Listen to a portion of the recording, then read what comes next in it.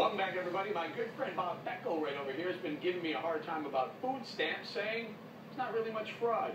Well, get this, Big Bob. Food stamp recipients are ripping off taxpayers to the tune of millions of dollars, illegally selling their benefit cards for cash on eBay or Craigslist and asking for more cards. It costs us about $750 million a year, and that ain't chump change, Mr. B. What costs us $750 million? $750 million worth of estimated fraud in food stamps. Fraud. And how much is the food stamp budget? $75 billion. $75 billion. So that's. I've been trying to ask upstairs to give me the answer. Well, I'll give you the number. It's 1/10 of 1%. Oh, it's 1% of the $75 billion. Okay, 1%. Big deal. Big deal. $750 million is that's big the deal. beauty, though, Eric. That's the beauty. You could say big deal because it's not your money. It's easier to trash a public bathroom than it is to trash a private bathroom. Fraud is less a priority when it's not your money. You're trashing 99% of the people for the 1% of the people who do fraud. Go out I there, admit 1%. that there's fraud. You said it was There's no fraud big in deal. the military. There's fraud in the police department. What about the healthcare system? You're always talking about fraud in the healthcare system. There. But Was you're there fraud in taking Solyndra? 1% of the people and you're painting them with a brush of fraud, which is just outrageous. No, I'm responding to you saying it's no big deal. Can we point something else out to you, Bob? Yeah. This is one program that they found $750 million in. And I'm guessing there's a lot more fraud than this. If they really kind of dig deep in how much fraud do you think they Right, the same people that have you ever seen it? I told you during the commercial break, I just saw it. I was at the supermarket, and I saw a woman, and she had an EBT card, and I just happened to look over, and she showed it to the woman. It was a picture of a man with a mustache.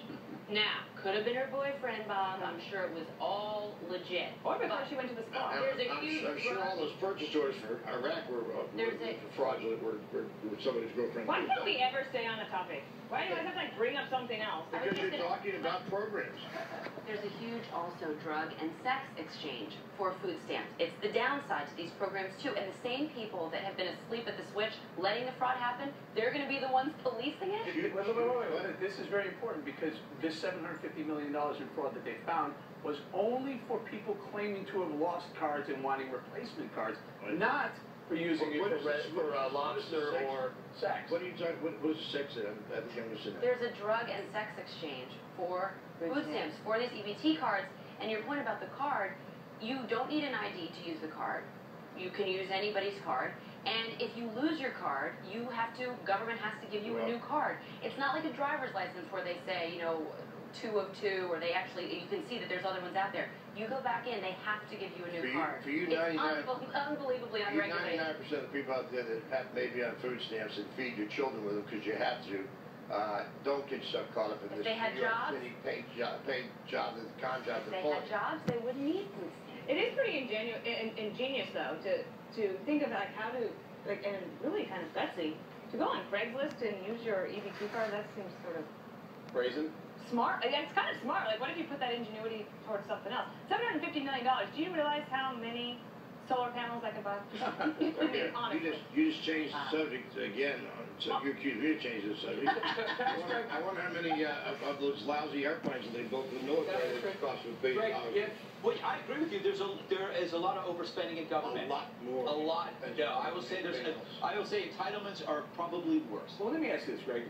When President Obama took over the last year prior, we spent $42 billion on food stamps. Now we're spending this next year is going to be $82 billion, almost doubling the program in 4 years. Well, I mean, the amount of a lot of people out of work. Well, he just gave me the answers. There's a lot of people out of work. So whose fault is that? I love when Bob comes full circle back to my point. By the way, he's facing re-election, so you got to keep giving the stuff out. Yeah, giving the stuff out is food stamps. Food stamps have been around a long time. Food stamps were introduced by a Republican president, I might add, Richard Nixon, and they are a good thing. Thank you. And they save people who are hungry. And they don't go out and buy. I'm trying to starve people to death, Bob. That's why I'm here. Then if we were to be honest about this, we would not try to paint everybody. We're not. We're talking about a $750 million. Tiny percentage of people. I know, but $750 million that is money that should not be wasted. I thought Mitch Daniels, when I had that one more thing the other day, where he said, I do not think it's right to take a hard-earned dollar from any citizen to spend it on something that is not for a specific purpose or that will go to a fraudulent enterprise. Okay, so USDA maybe has a responsibility here to figure it out. They do have a responsibility there, just like the Defense Department does for all the fraud that they have. It was supposed to be a safety net, not a lifestyle choice. There you go. Good way to end that segment, Andrew. All right, coming up, Pressure's